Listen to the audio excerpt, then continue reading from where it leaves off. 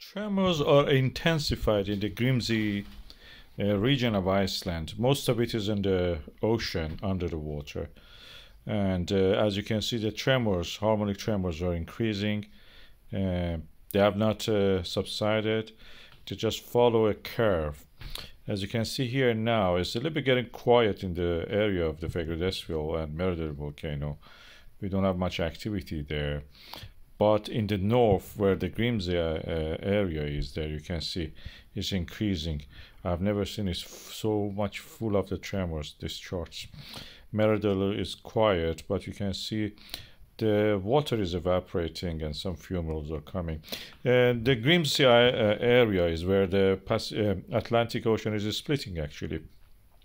So the Eurasia to the right and North America to the left are getting separated from each other. That creates volcanism. There is evidence for it in the Grímsey Island itself. It needs prismatic columns, and on this top of them there is a structure for a lighthouse.